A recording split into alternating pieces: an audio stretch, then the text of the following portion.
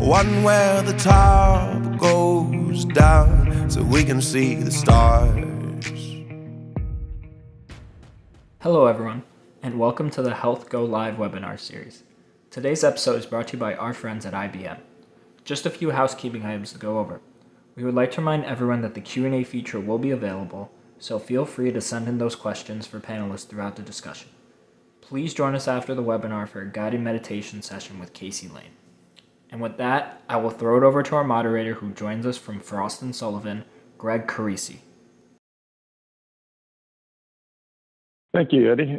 All right, well, welcome to today's discussion on the evolving role of digital health passes, something that has been in the news and is important technology to help us in terms of looking at reopening and staying open. You know, we've seen as COVID, we believe, or we hope is starting to wind down, that every time we think it's winding down, we see a resurgence somewhere in the world. And we are trying to continue to address a number of variants that are out there. Not 100% sure every time that we have things under control, and then we see another hotspot pop up around the world. Obviously, we've all been impacted by the pandemic over the last year plus. When we look at certain industries in particular, as well as our personal lives, we don't see full stadiums in any sporting venue. And obviously that's had a negative financial impact. Our kids can't go to school, students can't go to university and really fill up the classrooms in the way they did before. As well, we're looking at, other venues in terms of entertainment and even businesses, factories and offices that, we have yet to reopen.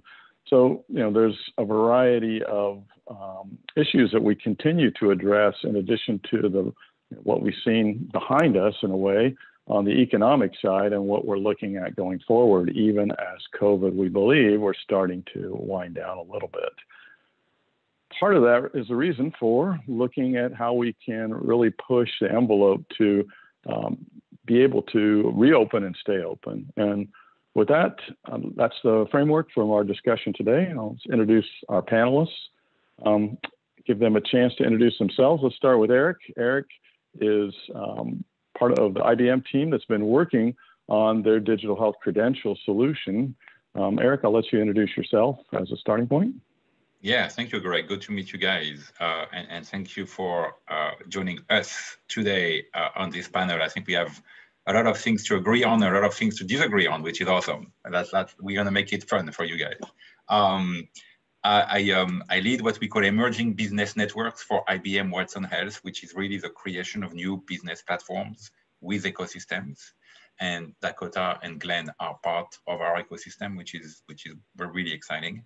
And we launched Digital Health Pass recently, actually back in September now, and we implemented the first large public release of the product for the state of New York as Excelsior Pass. So excited to be here, looking forward to the discussion. Great, thank you. Dakota Gruner is the Executive Director of ID 2020. Dakota, why don't you give us a quick introduction to your role in this discussion?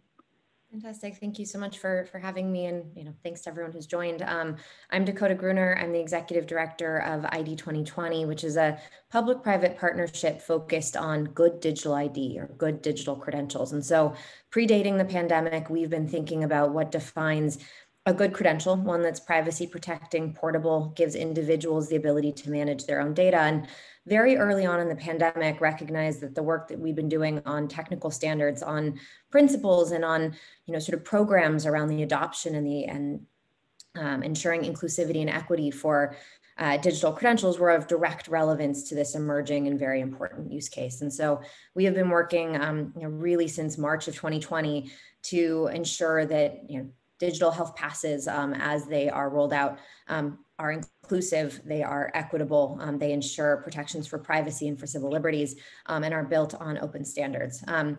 That in the moment, the thrust of that work is around the Good Health Pass Collaborative, which is an effort that we have convened, brought together 120 organizations, I think actually much more than 120 at this point, but I'm quickly losing track, to set standards for good health passes. So very happy to talk about the work that we're doing there, including with IBM on standards required for interoperability and for global recognition and trust. Great, thank you. Welcome. All right, and then we have Glenn Field. Glenn is the CEO of CLX Health. Glenn, you want to give us a quick background? Yeah, thank you, Greg and Eric and Dakota. Always nice to see you. And thank you everyone for joining today. CLX Health has a platform called Trust Assure, which is a trusted network for getting health data to and from different stakeholders with a focus on the privacy and the management of PHI for the end consumer. And that translates into a service that we provide to over 20 airlines and other industries, healthcare industries, office buildings, events, where a consumer can get their test done. We manage the whole process of getting the test ordered, getting the result back, protecting their PHI, and providing a status that someone's either ready to get on a flight or ready to attend or ready to go to work. Great. All right. So we understand what the role each of our folks play in this ecosystem. Let's jump right into the discussion.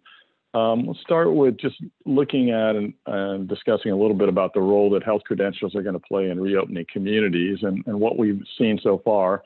Eric, maybe we'll start with you. You mentioned New York State. Maybe you can tell us a little bit about how New York is utilizing health credentials to try to reopen and stay open. Yeah, I think when we started working with the state of New York a few months ago, they looked at it as a mechanism to reactivate the economy and recreate the trust within the state of New York that people will be comfortable engaging with the rest of their community, with buildings, with airlines, with stadiums, and so on. So it was really to reopen. I don't want to say reopen the economy. I think it's more a reactivation and the creation of trust, which is very important, right? That notion of trust. I'm sure we're going to talk about that every minute of this session. And then we looked at it very similar to what Dakota was saying earlier. We looked at it in 5 different dimensions. We said it has to be accessible. So we need to make sure that we give that to everybody, whether you have a phone or not. Right? So we need a paper version of it. We need to be able to have credentials shared between different members of the same family so they can have those credentials on their phone. So this notion of accessibility was very important. This notion of voluntary was also very important. We've seen a lot of different discussions around this topic, but we are not forcing anyone to use a solution. The same way we're not forcing anyone to get vaccinated, we're not forcing anyone to use a solution. I think the idea was to provide options. So options in the context of New York was, if I'm not comfortable being vaccinated, I can go get tested and demonstrate my status with a test, right? So that's the optionality that we are offering to the state residents. That was the second piece. Then we talk about privacy and security, obviously very, very critical.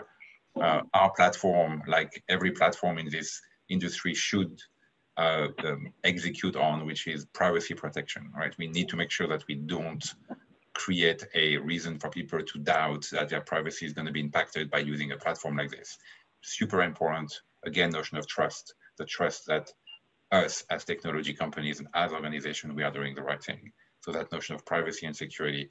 And I think the last piece was being open.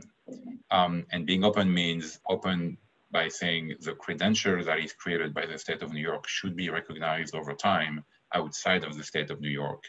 The New Yorkers should be able to verify people with the Excelsior pass, which is the pass we are talking about here, but also other passes coming from other places, right? So if I'm a small business in New York, I need to be able to verify people with the Excelsior pass, but also people coming from Europe, coming to New York and wanting to enjoy a Broadway show and going to the restaurant, and they want to make sure that they can be verified as well. So this notion of open platform is very important. It's actually one of the most difficult things to execute on. And I'm sure we're going to talk about that with Dakota in particular. But this is hard because you have, 20 different platforms in the world today doing the same thing. And we are using slightly different standards. We need to bring that together and create those platforms. So privacy, security, openness, accessibility, voluntary access, voluntary usage, and then openness were the key tenet of what we decided with the state of New York. And of course, access means everybody can use it, right? So there is no limitation in the state of New York. Everybody in the state of New York, 20 million people can use the solution today. Okay, interesting. And, you mentioned this issue of different entities that might be building different systems. We have the airlines have, some of the airlines are getting themselves together and coming up with a standard or a solution. You'll have businesses or stadiums that may come up with their own or work with different partners. How do we make it work together so that for an individual, I'm not downloading 5 different apps to do the same thing? That really is exactly what sort of led to the creation of the Good Health Pass Collaborative. What we were seeing was a number of different efforts, some that were specific to a particular industry, some that were developing individual solutions or working to develop standards, but where there was significant fragmentation between all of these different efforts. I think Eric hit on something incredibly important in his opening comments there that I actually just want to quickly resurface, which was the importance of allowing for proof of vaccination or proof of testing.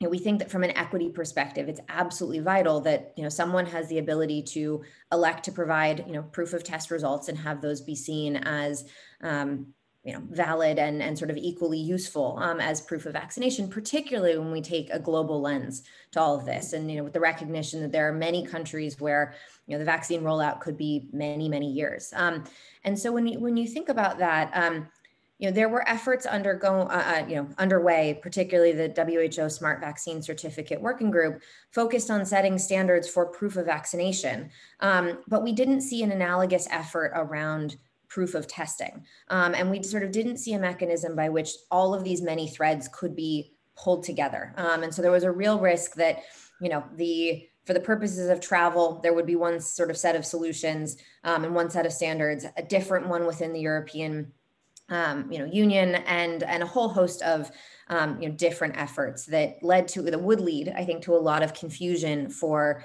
not only the individuals, but for the organizations who are trying to rely on these health passes in order to reopen or to provide their services. And an analogy that I think is quite apt here is thinking about it along the lines of credit cards, right?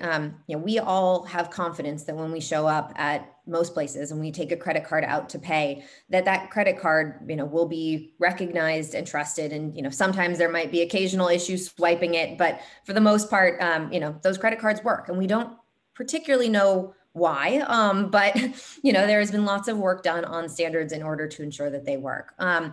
And what the situation I think we were, sort of trending towards was one where effectively every credit card in your wallet was going to require its own point of sale terminal.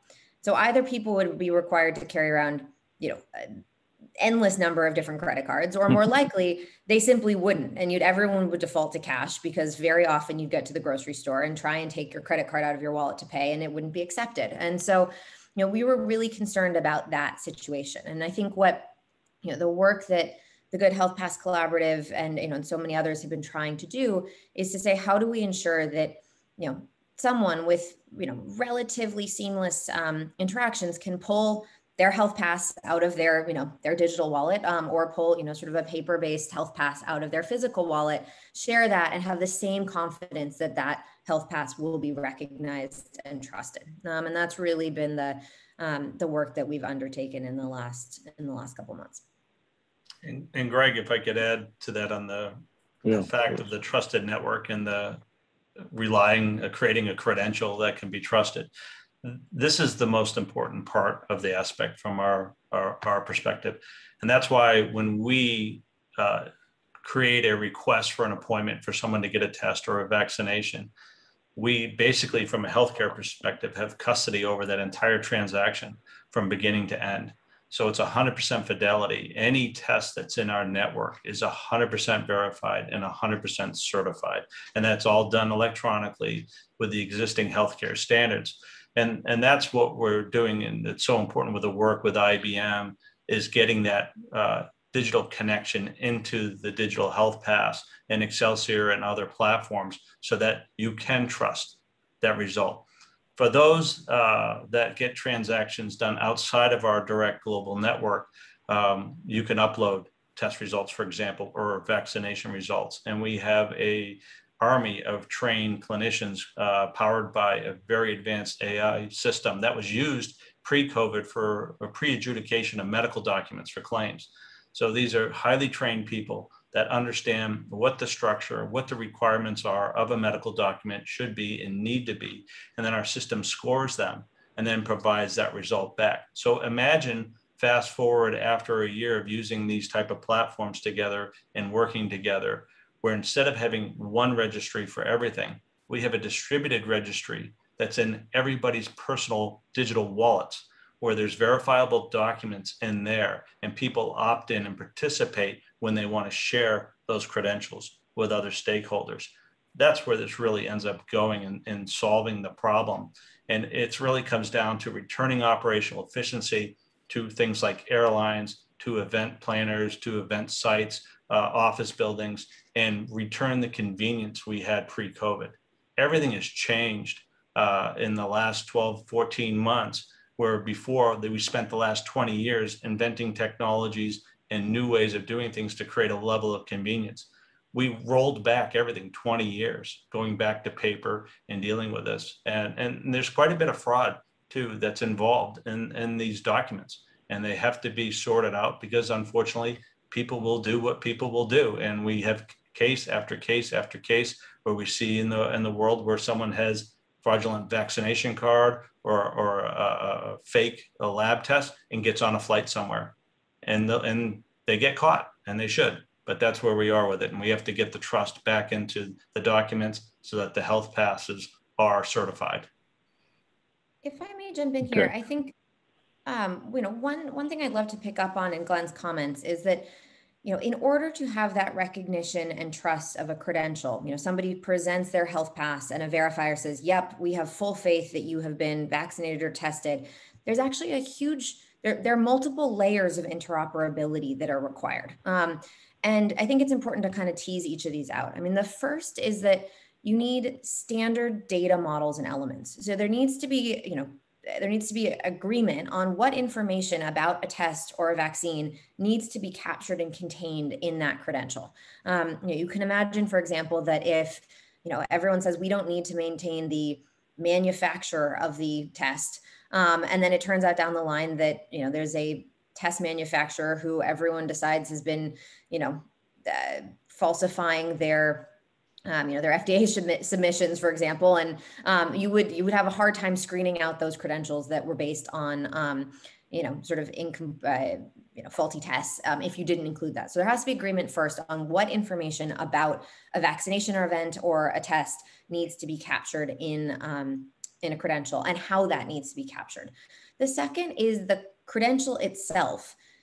We need technically those credentials to be recognizable by a verifier. So, these are sort of very technical questions around the credential formats, how the credential is signed, the exchange protocols used. And we need to all kind of, work together in order to find a single approach to credential format signatures and exchange protocols that can be widely adopted.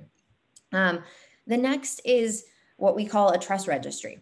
Who is an eligible issuer of one of these credentials? You can imagine, it's one thing if somebody, at least if we're talking about in the US, comes forward and says, here's a credential issued to me by the Mayo Clinic.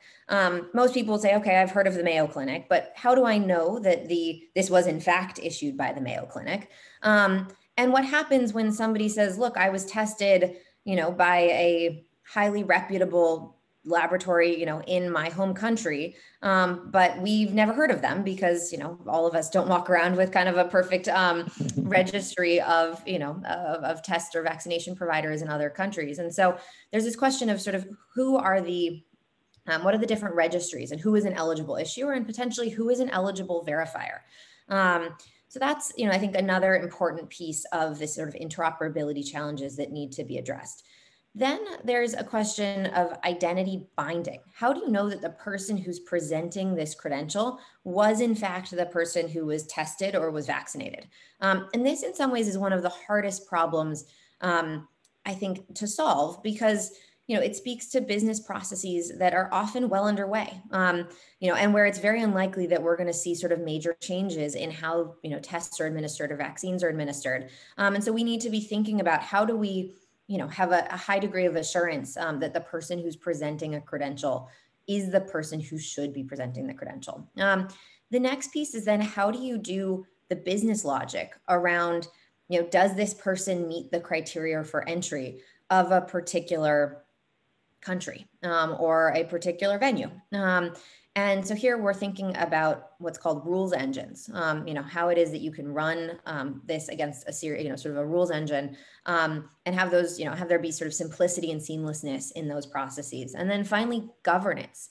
What happens, how do you govern this whole ecosystem or ecosystems of ecosystems? And particularly, as Glenn said, when it's all being done in a very decentralized and distributed way, what are the rules that sort of apply to those who are participating in the ecosystem, such that we can ensure that, people are following the policies and that there's recourse if they don't. And so I think all of those are really important kind of categories of challenges that I raised to show the complexity of the problem at hand. Dakota, thank you. You hit on all the major key points. One of the benefits we have in the healthcare space, especially here in the United States, one of the things you brought about is a concept called KYC, know your customer. Banks have had to do it for decades.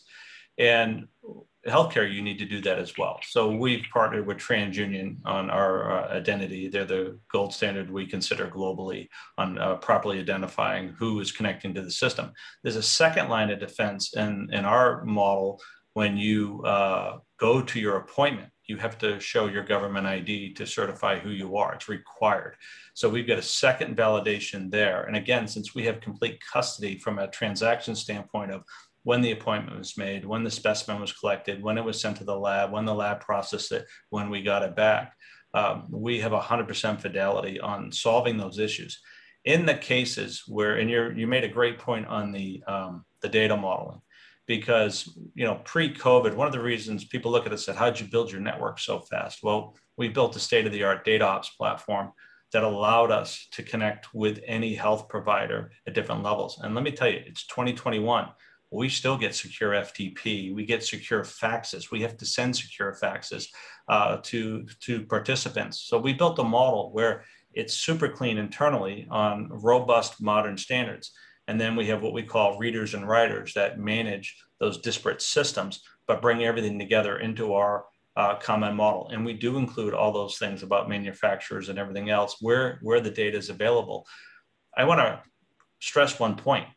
You mentioned if we had a bad actor, you don't even have to go that far. We have vaccines coming out of countries where they're advertised as 50% effective. So what do you do with someone who's had that vaccine? They're still going to need a test. And now we have testing. We have testing with a sensitivity depending on the test type. We have some that are a coin toss. They're 50-50. And some you need to do a series. You need to take the same test 2 or 3 days to actually get a result. So we have to get some improvement in the sensitivity and the performance and fidelity of this testing. As far as the destination rules go, I mean, we integrate with companies like Thematic and we work with the airlines on those things, but we don't do it based on the walls of a country. I mean, we're creating rules for the buffet on a cruise ship. We're creating rules for this conference room on the 3rd floor of this office building. So you're absolutely right. The rules engine is absolutely critical. And we take all of those feeds from different standards and bring them into our internal standard. We support all the other standards as well. But when you're starting and forging new ground, a lot of those standards aren't either mature enough or in place yet for us to adopt, but we'll certainly adopt any and all that come down, and we are.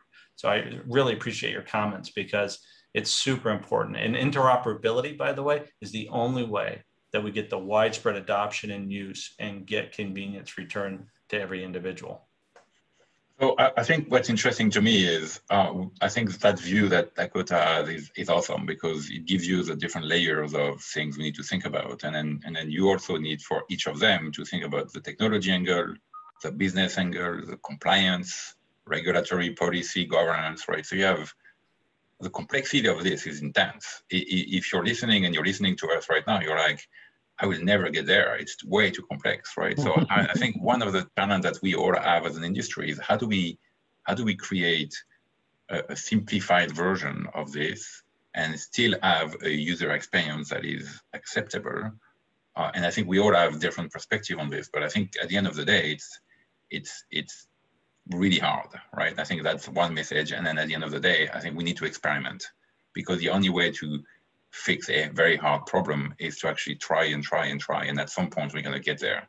So I think we need to be patient with those technologies and those platforms, and we need to experiment together a lot. One of the things I've found really heartening in all of this, and to your point, I mean, we're trying to do something incredibly complex. You know, I think someone described this to me at one point and said, this is the interoperability challenge of a century. You know, and we're trying to do it in the span of a couple months. I'm very heartened by the fact that first, you know, we started with the Good Health Pass Collaborative publishing a principles paper. And this was really an articulation of things that we felt were non-negotiable when, you know, implementing or developing a health pass solution that would be good. And, you know, these are things like, you know, individuals should have the ability to control their own health data, and the ability to, you know, choose when and where and with whom they want to share proof of their COVID status. You know, that with that, you know, the ability to disclose only a portion of that data, what we call selective disclosure, is incredibly important. You know, that we need to have confidence and legal protections to ensure that your data is then only being used for the purposes for which you've explicitly given consent, that it needs to be equitable, et cetera. And we published that paper February, very, very early in February, with 25 signatory organizations. And within 48 hours, we were up to 60 organizations who'd said, absolutely, you know, we publicly commit to the principles established here.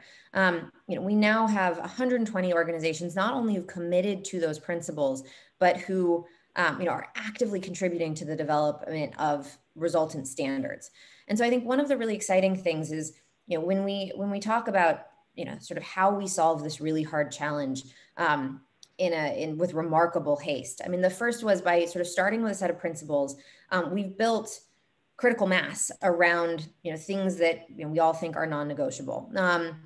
And you know, I should note that, you know, of those 120 some odd organizations, we have all of the large health pass solution providers who are participating. And, you know, when we think about what it's going to take to actually implement standards and ensure interoperability, you know, them all participating is really key. The next thing, though, is that what we did was say, how do we run sort of the fastest, most open and transparent standard setting process that we could imagine? And what we did was take all of those organizations and, you know, along each of the categories of interoperability challenges that I just mentioned, you know, create small drafting groups. And so we've had, you know, 120, I should say it's much more than 120 individuals, because it's multiple representatives, often from companies, working around the clock for the last month. And just in the span of 1 month, we gave, you know, we said, you've got 4 weeks to come to a convergent perspective, get that down on paper. And so for each one of those, there's now a series of holistic standards and specifications that have been defined. We're in the process of kind of, you know, everyone has now commented on one another's drafts. We're trying to ensure that there's consistency across the entirety of this interoperability blueprint, but we'll be putting that out for public review and comment in just 10 days on May 24th. And so I guess, you know, quick, you know, for those here on the call, we would invite your comments. We want to know, you know, where you see issues or whatnot with what we're putting forward, but we've compressed this timeline into something very, very short. And Glenn, to your point, this, you know, I believe gives us the basis for organizations to say, great, we now have a sense of kind of what we need to adhere to. And it's, you know, it's a baseline set of standards and specifications, and there's tons of room for organizations to go experiment, I think, particularly around things like user experience, you know, how you make this sort of simple and intuitive. And, you know, I think that that's going to be sort of the strength of how this, you know, has all come together. Dakota, to that point, I mean, with IBM, we have an effort underway now with an airline and another provider that we're actually bringing together the digital health pass from IBM and Common Pass together, where they're flipping roles on verifier and issuer. And it's really exciting to see how we're starting to bring these things together, because that's how we bring scale. And you're going to have, as Eric has pointed earlier on, you're going to have different geographic standards or acceptance of these things. So we have to work together.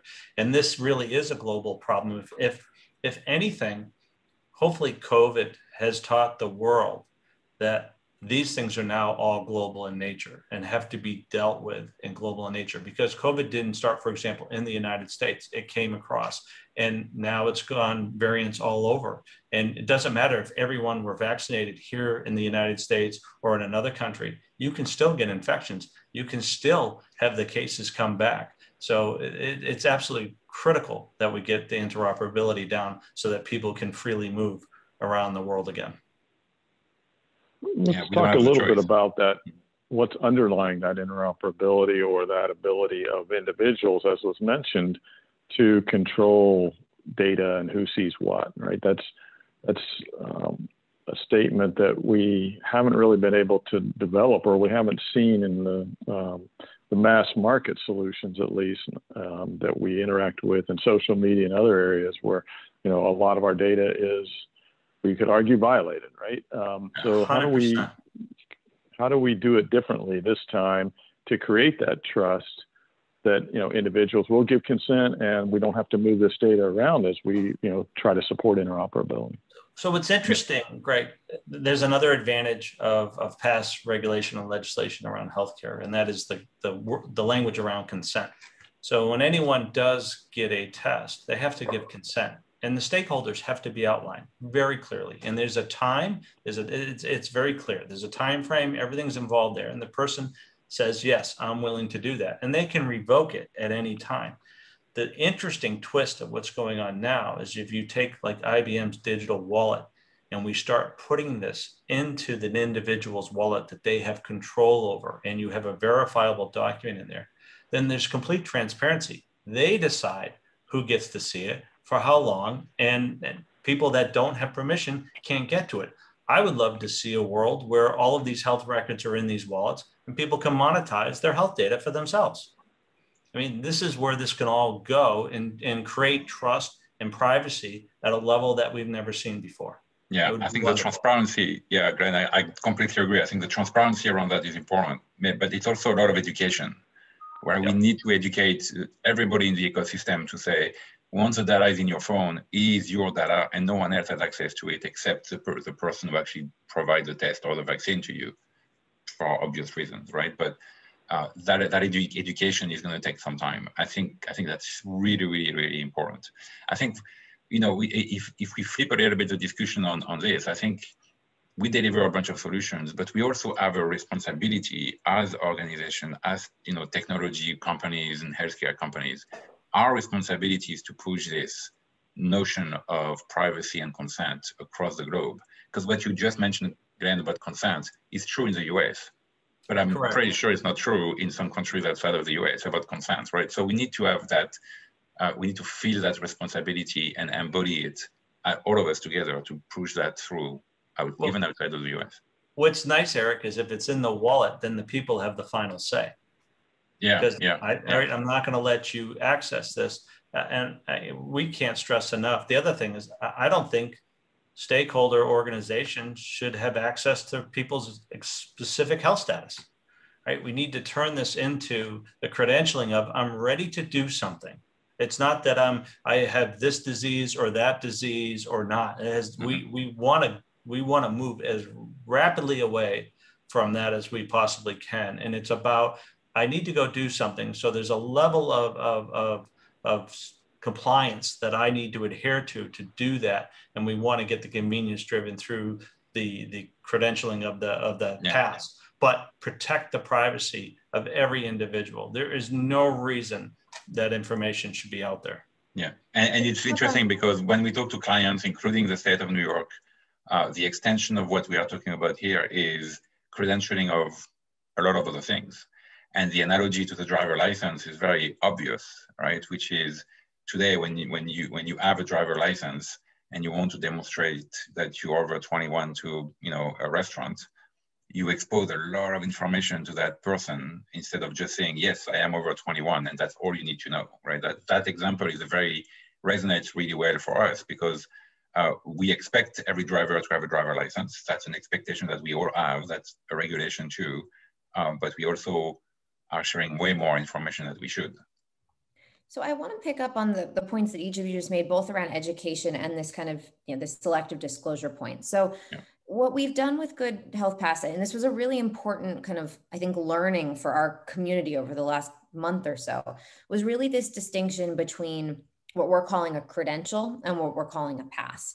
And a credential is a certificate issued in a form that's designed to be, easily kept on your phone in a digital wallet, for example, easily verified by a verifier, that you have you can believe the authenticity of it because you know who was the issuer. Whereas what we're saying is a pass is a credential to which you've minimized it down to only the minimum data required in a given transaction. So in some cases, that may be nothing more than the yes, I'm over the legal drinking age, or yes, I meet the conditions of entry. Or it may be, this business or this, airline requires, a bit more information. They need to know the date I was vaccinated. But it's the idea being that the pass is that sort of minimal state. And I think one of the really important things about that is that, Eric, you were talking about the importance of education, and having individuals, understand kind of how to use their credentials or their passes as they navigate day-to-day life, and understanding, first the agency that they now have to disclose or not to disclose their own data. But the second thing is also understanding this idea of like what information is required of me and what should I, and this desire to then, expose only the minimum amount necessary. One of the things that we see is, there are credentials being issued that contain lots of information, right? They contain kind of the full suite of information about somebody being vaccinated or tested. And if someone doesn't know that they shouldn't share that whole thing to enter, the bar, someone asks them for it, it's sitting in their digital wallet, it's a QR code, and they say, great, here's the QR code. And suddenly they're sharing a lot of unnecessary information with, with a bar, for example. And so I think, incumbent on us, and I think that is inclusive of policymakers, the technology community, airlines, verifiers, we need to, really kind of educate consumers on you don't want to share anything beyond what's necessary. So I think that's the first piece, this distinction, this education around kind of, share only the minimum required is really, really important piece of what we need to kind of communicate. The second is that we think it's really important that there are technical choices made that support selective disclosure, that would allow a person to basically on their phone say, I only want to share these 3 data elements and not the other 6, Absolutely. And basically be able to generate a dynamic pass that is only the appropriate information. Because if they don't have the ability to do that, you're sitting in front of your bar, you don't want to take a few extra minutes, you're going to go and share whatever you have. And so they're important, fine technical choices that the community is wrestling with right now in order to ensure that selective disclosure is supported at a technical level. It's a really good point, Dakota. And we all, if you've ever gone to another doctor and you had to have your medical records transferred, there's a whole consent and a process, and there's a reason for doing that. And like you said, unless it's a medical office called an IV bar, there's no bar that's a covered entity that should be allowed to see your data. There's no gate agent for an airline that should be looking at your personal health data to get on a plane. I mean, we have to understand that there's regulations, laws, and rules, not only in the US, also all over the world with PHI that should be adhered to. And there's a lot of, they're being very lax right now on these regulations to allow the economy to keep moving. But this is going to come back to normalcy in regard to these regulations. They're going to start enforcing this. So these type of capabilities are necessary. They have to happen. And I love the idea of the selective elements for the credential and minimizing the destination requirement. It's absolutely critical. And what are some of the technology elements that are needed to support something like that? I mean, is there a preferred technology pathway that enables that?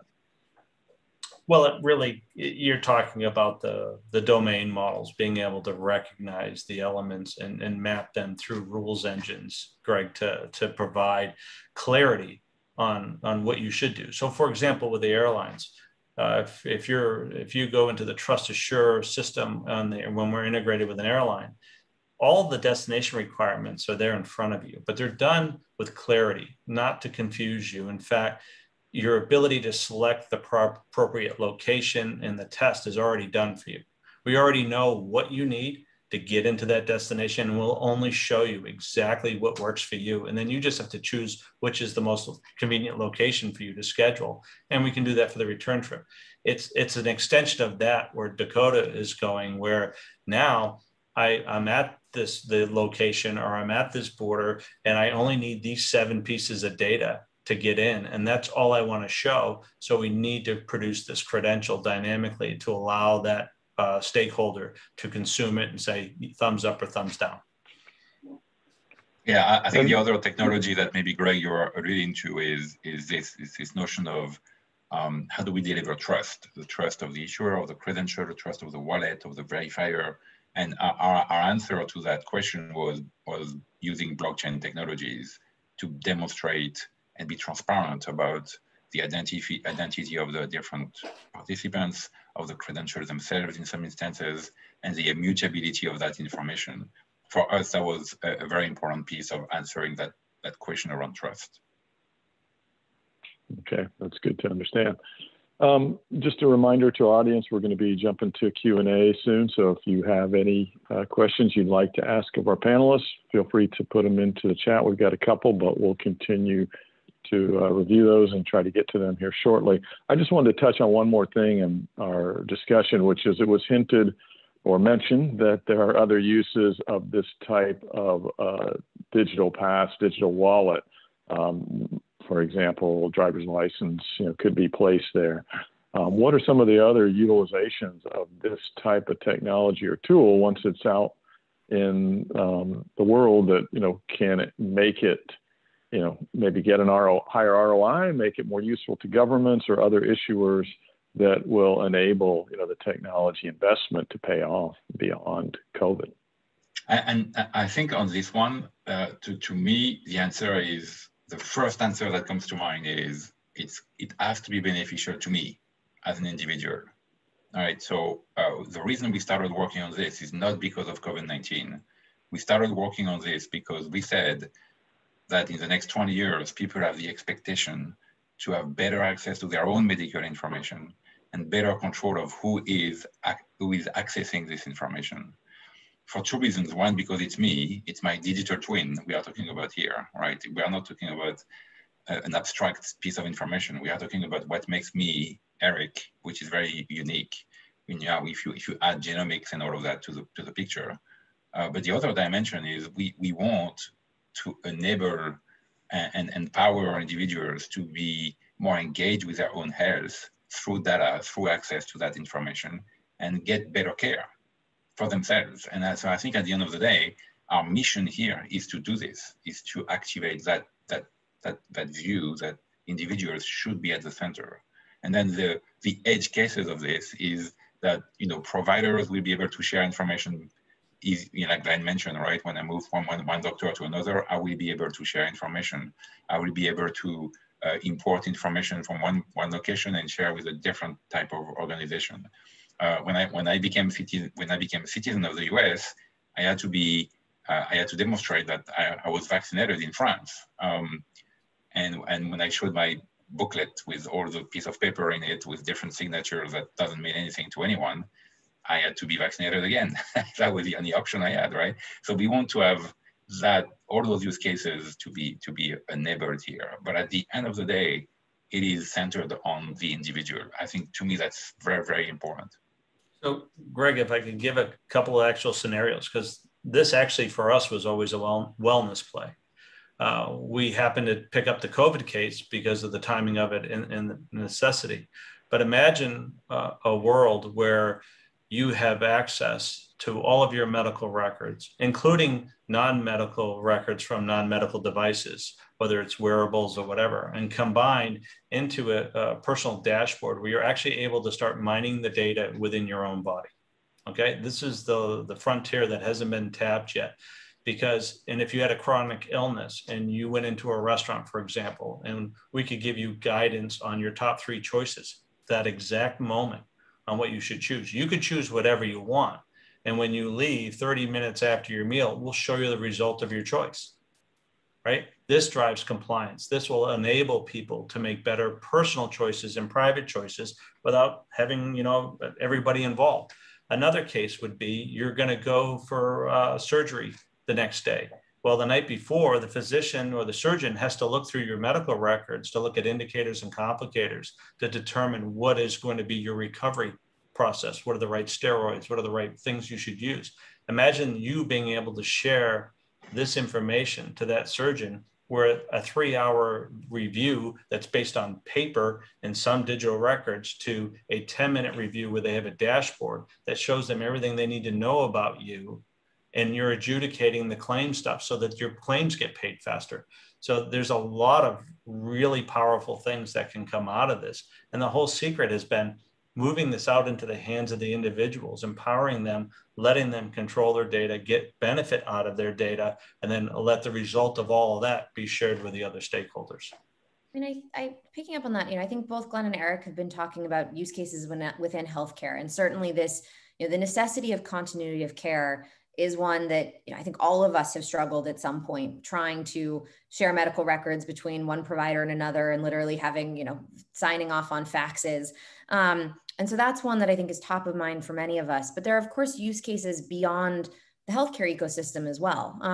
You know, one of the ones that we've been particularly interested in is sort of educational credentialing. You know, at the moment you think about people who have gone to various vocational training programs, they've, you know, graduated from undergrad, et cetera. You know, we rely on, you know, oftentimes pointing an employer back to an institution we attended decades ago for a reference check if they're asking for it. But if you had a way of being able to verify, I did in fact go to this university, or I, you know, graduated from this program, you know, that could be incredibly important for, you know, demonstrating your, you know, the skills that you would bring to a new employer. You think about it even in the context of LinkedIn. You know, at the moment, we kind of have to take at face value most of what people have put in their LinkedIn profile. You could imagine that being, you know, more easily validated, and people being able to say this is in fact, you know, a credential or a, you know, certificate that I've received. There are use cases in financial services. You know, you, Glenn, talked about KYC earlier on in this call. You know, it's incredibly costly for financial institutions to meet the know your customer and anti-money laundering regulations that they're subject to. And those are regulations that are very stringent for a very good reason.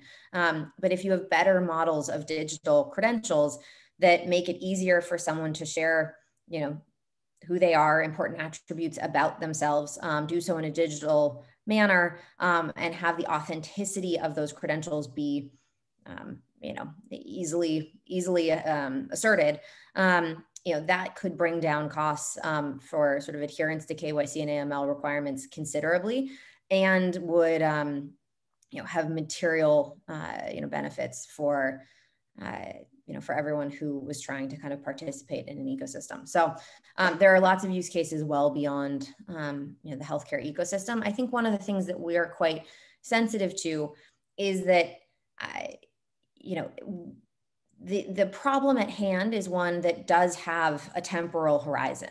You know, we hope that at some point we're no longer in an international pandemic, you know, that we are not using health passes, you know, to participate in sort of day-to-day life. And so one of the things that we've been advocating for, you know, very strongly with governments around the world has been, you know, the necessity of making sure that we are implementing technical infrastructure that has all of the protections that we think are important, you know, and where if the technological infrastructure is carried forward and used for other use cases, that's a, you know, we've built in all of those protections, but also recognizing the purpose limitation of the work that we're doing right now. And you know, I think I saw a question in the chat around what happens if this leads to just sort of changing cultural norms about what it might be okay to ask of someone. And here, you know, this is really a policy question. And so we've been working with governments to say, how do you regulate where, you know, and who can ask for a health pass? You know, maybe it's important to, you know, to set limitations on who can be a verifier, or what information a verifier of a particular type can request. And so that's, you know, I think a really important kind of policy safeguard that needs to be put in place around the use of health passes. Yeah, and I'd like to add, Dakota, that COVID has brought it really into focus, but this isn't new. I mean, we've been destinations and countries will always have destination requirements. Some of you may remember, but in my younger days, we used to have to carry around a yellow card that said we had this vaccine or that vaccine, and you had to have your paper document with you to get into places. And it's a requirement to get into schools and to attend public schools here in the United States. So these requirements are not really new. They're amplified to the case. And when you talk with the CDC and John Hopkins and other experts, COVID will take its path like every pandemic does. But the next wave is going to be the flu coming in, the new influenza break that's going to hit after this is going to be quite substantial, and people need to be prepared for that. I also look at it and say, what if we had all this in place before COVID? What would have the differences been for cruise lines, for events, if all of this infrastructure and interoperability were already in place? We would have had a much better time of it than we did. And that's another reason to drive this and get it into place, because hope is important, but it's not a strategy when it comes to this. We need to have these things in place because it isn't going to be about if, it's definitely when and how often. So a couple of questions that have come up on the screen from the audience are around, how do you bring in third-party apps or others into this ecosystem, and what role would they have in either sharing information or utilizing information, whether that's an airline app or something else? That's exactly what Dakota's talking about. The interoperability and the standards. The standards are what are going to drive this. And then the adoption will be based on use case. What is the value? Is it necessary? Is it needed? Do people want it? And I think that's the last part, Erica, that I love about some of the comments that you've been making. The people are going to decide on how much this is used and where it's used and how well it's used. The governments will set their policy and regulations and standards and destination requirements, but ultimately it will be the people on how many decide to participate or not. Yeah, and I think very tactically, maybe Greg, to answer the question, all of us do commit, to some extent, to have our architecture, our SDKs, our APIs open to the rest of the ecosystem for everybody to build on the top of, right? We have an IBM Digital Health Pass application that you can download today, but that's not the main use of the platform that we have. The main use of the platform is through applications developed for or with our clients, and they use the technology because they decided to build their own version of the solution or integrate the verification service into their own engine that already exists. So the openness of the platform is standards, yes, but also a commitment to give access to the platform, which is why my point earlier on access is very important. And there's a question that's tied to that around, it's a complex issue. Obviously, we've been talking about standards and ways to, try to make it interoperable. But the question here is, what could go wrong as we put this in place, and how can we avoid those risks? Well, there's always policy, technical, or anything else. There'll always be a bad actor, Greg, right? There'll always be a bad actor. And one of the things that Dakota mentioned earlier, which I think is super important, and we really didn't drive into it, it's this concept of accountability. And that applies to every stakeholder or constituent involved in this system. We have a world right now where people can fake everything and they can try to get away with everything. But once you're in platforms like this, where you're actually known your identity, you can maintain your privacy, but you can't escape accountability. And that's going to be a two-way street, which is actually what's needed to clear a lot of things up. If you even look at in social media, imagine where you could have your privacy in your social media, but you couldn't get away with saying things you shouldn't be saying. It's not about limiting free speech or anything like that. It's about, if you say something, everyone's going to know you said it. And there's nothing wrong with that. So I think that's how this gets resolved. It's a two-way street, because accountability, all the labs in our platform are certified, all the customers using it, we know who they are. It's really important that trust network is built and the integrity around that network is maintained. Yeah, and I think that's a little bit what's unique about where we are now. And what's unique is we are responsible for this individually as organizations, but we are responsible for this together too, right? And we cannot say, me as a technology company, I'm going to do the right thing, and you guys are going to take care of the rest, right? We have to engage with policymakers, with governments, which is why what Dakota is doing with Good Health Pass is so critical, because I cannot say, I'm going to give you the technology, you guys take care of the rest. That's not what we should do. That's over. This game is over. This was 20 years ago, right? That was social media at the beginning. That's it. We can't do that anymore. I mean, I'd answer this question with perhaps actually one of the questions that I see in the Q&A, which is that I think a partial answer to how we do this and how, exactly as Eric described, we do this collectively, is through the development of trust frameworks or governance frameworks. That's absolutely vital in order to ensure that there is accountability for all of the actors who are participating in this digital trust ecosystem. So that is one important piece. The other piece is policy, right? There need to be regulations put in place. And so we need the participation of not just the technology community. And I think it's remarkable that we've gotten so much of the technical community kind of coalesced around these principles, but we need policymakers, to be, participating in this, and we need the public. We need the public asking for that accountability, both of, their governments, of the issuers, of the verifiers. Great. So we're pretty much at the end. We've got maybe time for 1 minute each. If you would say, hey, this is the area that we'd like some of the people in the audience to focus on helping resolve to move this forward, what would you ask of the audience to say, hey, get involved and do X to help get this to the endpoint we're all seeking? Eric, maybe I'll let you start first. Okay, Glenn, go ahead. No it's all problem. yours. I think people should really strive to get real answers to their questions, and they should be demanding about it. There is a lot of misinformation out there going around. I think it's super important that everyone, step up to take the responsibility of learning for themselves and finding the right information and doing your research. There's a question I saw out on the Q&A real quick, where someone asked, well, if I'm vaccinated, why do I need to take a test to get on a flight? And the question is, it isn't about why you need to take a test. It's about the destination first, setting the requirement, but two, do you want to be on a flight with a passenger that's had a vaccination that's less effective than yours? Or there's a new variant in place. So testing is always going to be there. And it's important because it's the one way we can get to an absolute answer on a particular person's status. Thanks. Yeah, I think it's a little bit like saying, I have a driver license from the US, so I can drive in China.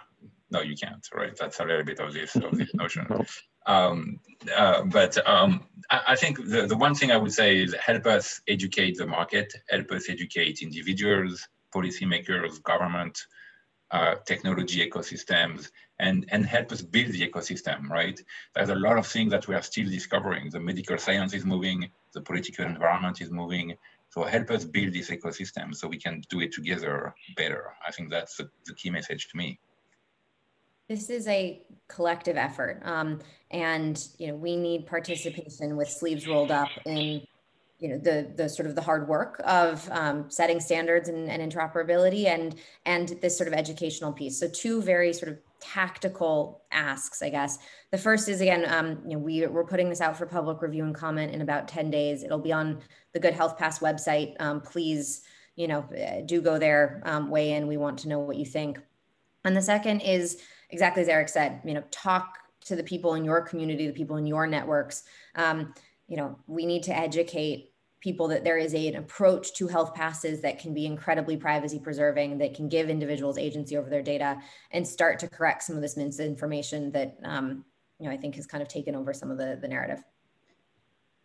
And Greg, if I could add any questions that haven't been addressed, if people want to send them in or get them to us, we're happy to respond. I know there's a question on the home testing. There is some amazing technology that's just around the corner that's going to revolutionize that. So there is a lot of hope there. And I saw a question on the interoperability and efficiency for healthcare workers. healthcare workers, they're heroes, and everybody should embrace healthcare workers. What they go through and how they have to work is unbelievably challenging. And the interoperability or lack of interoperability so far in the healthcare sector is very, very stressing and traumatic actually for the healthcare workers. Just find an ER doctor, if you can ever meet one, and ask them what it's like dealing with the 3 different systems that they get logged out of every 30 seconds while they have to answer a phone call. I mean, it's a huge challenge, and hopefully we're going to be breaking those walls down here. Yeah, it looks like we're moving in the direction that HHS has tried to push, that, you know, people can control and access more of their own health records and keep it themselves. So this is a technology that helps to take that step forward, it would appear. All right, well, thank you all so much. It's been a great discussion, very insightful, and I'm going to turn it back over to Eddie for some meditation post that discussion, and we'll try to bring down the complexity a little bit in the world that we live in and take a deep breath. Eddie? Thank you to Greg and to all of our panelists. If you would like to continue the conversation, please join us on Twitter. And now, take a break from your day with a meditation session with Casey Lane. Hi, could someone whose video is still on just give a thumbs up that you can hear me okay? Oh, everyone's video is off. All right, I'll assume you can hear me just fine. Awesome, thank you so much, Eric, Greg, Dakota, thank you. Thank you, it's always so fascinating to listen in. I get to listen on the last 10 minutes or so, and I wish I could have been there for the full discussion. My name is Casey Lane, and I'm here, yes, to ground down after what sounds like an incredibly stimulating conversation. And I offer up, if you have about 15 minutes to stay, really incredible benefits that come from taking a moment to center your body. So I will guide through the majority of the meditation. There will be a moment near the end where for about 1 to 2 minutes, I will be silent, but I will guide you to that point. So take a moment to roll out your shoulders. You might take a few gentle head tilts, allowing your ear to drop toward one shoulder and then switching sides. Feel free to find a comfortable position on your seat in your chair, or if it is accessible in the space that you're in, to even lie down or maybe take a seat somewhere else.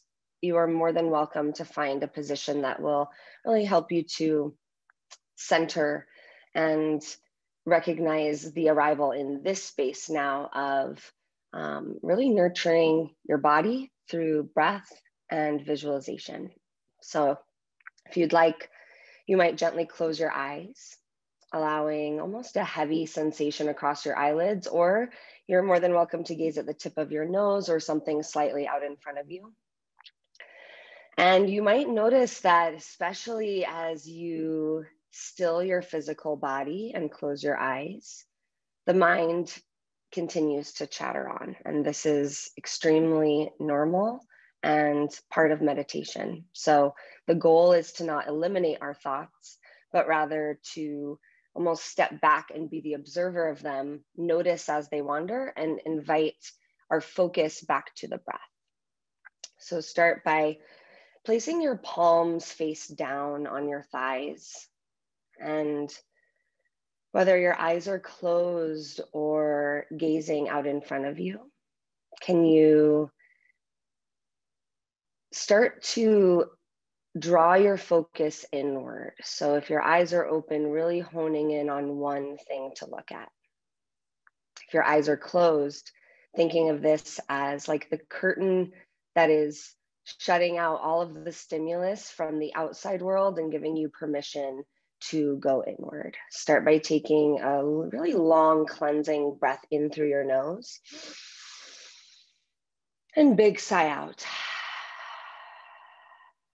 2 more like that. Full long breath in. Feel your belly and chest expand. Hold your breath at the top. Big sigh out your mouth. You might even make sound with your exhale. 1 more. Breathe in. Fill up. And sigh out. And now allow your breath to exist and ebb and flow without any sense of controlling it, kind of like an oceanic wave ebbing to shore and then back into the body of water. Let your breath do the same. And start to notice where your feet are. Draw your attention to your toes. Could you even spread them out slightly, maybe wiggle them?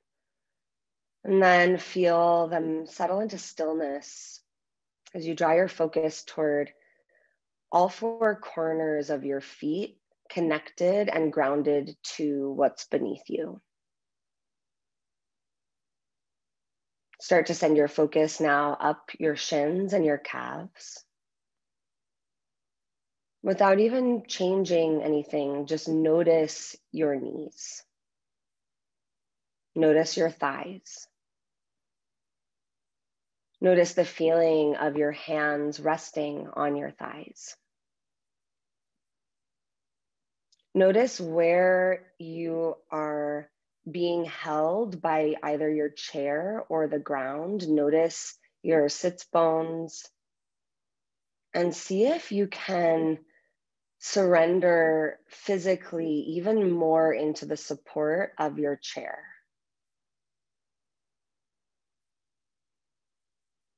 Notice your belly, see if there's any tightening or holding. Could you soften? And even within that heaviness, that total release that you've now established through your legs, allowing your muscles, your hips to soften, can you still remain tall through your spine? Can you notice your right pinky finger, your right ring finger, your right middle finger, your right pointer finger, your right thumb, all the while still noticing your breath. Left pinky finger, left ring finger, left middle finger, left pointer finger, and left thumb. Notice your right arm, your left arm, and then notice all the way toward your heart space. Bringing to mind, and it can be something simple, but something or someone that invites joy into your life.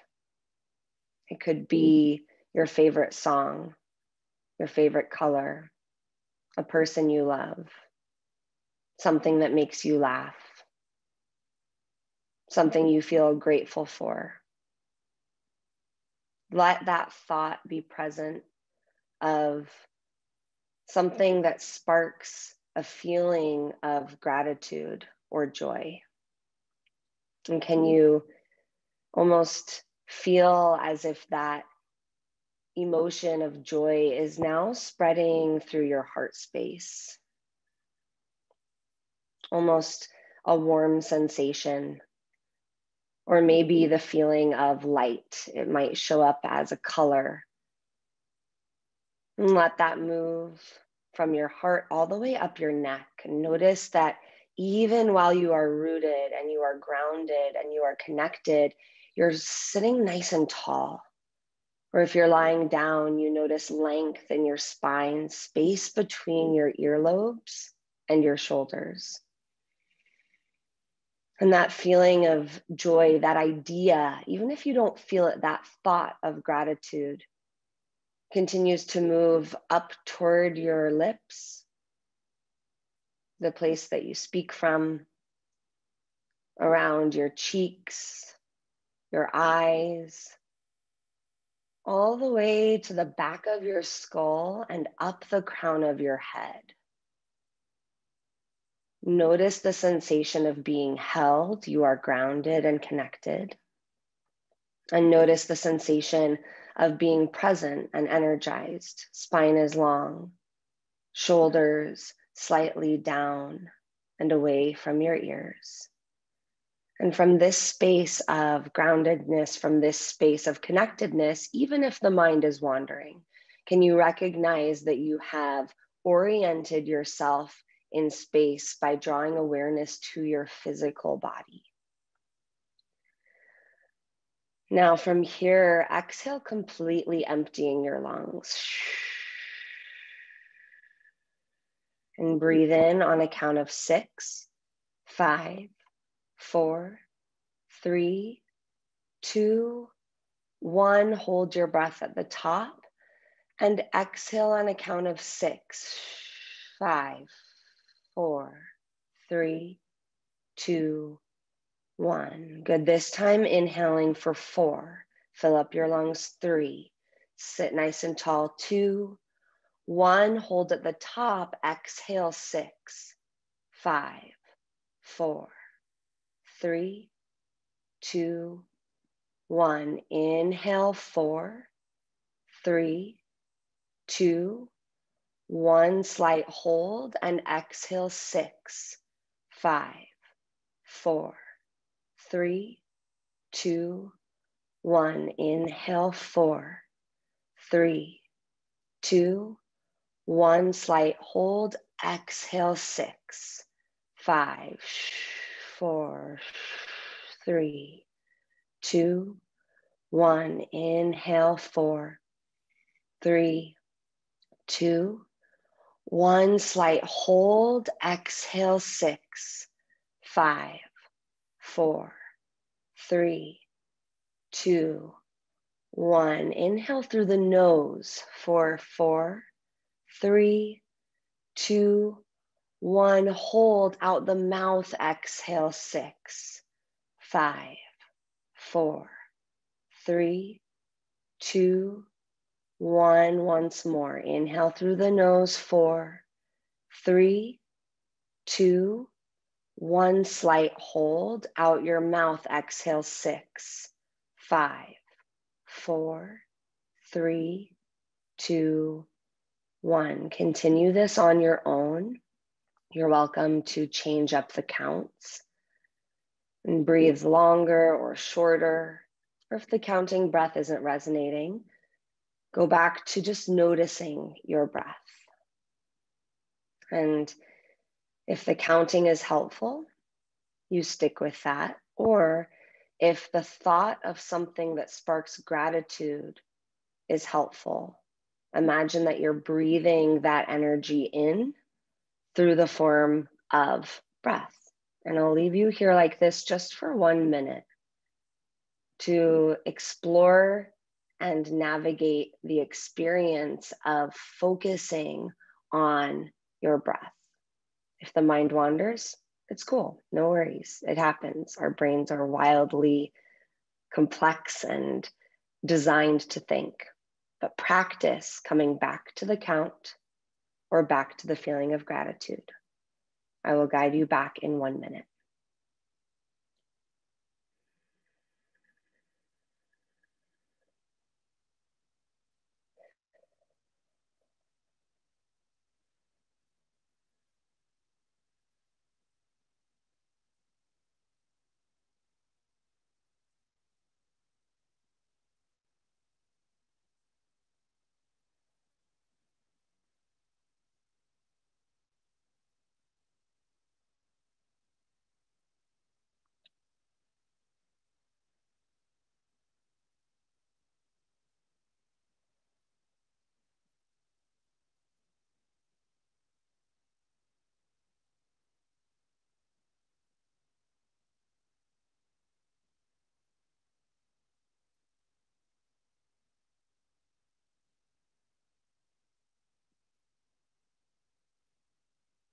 Wherever you are, gently exhale your breath. Inhale, I am. Exhale right here. Our breath anchors us into what is actually happening in any given moment. So with much appreciation to yourself for setting aside time to practice presence, to practice groundedness. You might draw one hand to your belly, one hand to your heart. And know that you can keep that inhale, I am, exhale right here with you throughout your day. And I so appreciate it. Take your time blinking your eyes open. You might look around at the physical space you're in, notice the colors you see, take a moment before you come back to looking at the screen. And thank you so much. Have a wonderful rest of your day, and many thanks to the health team, and I will see you next time.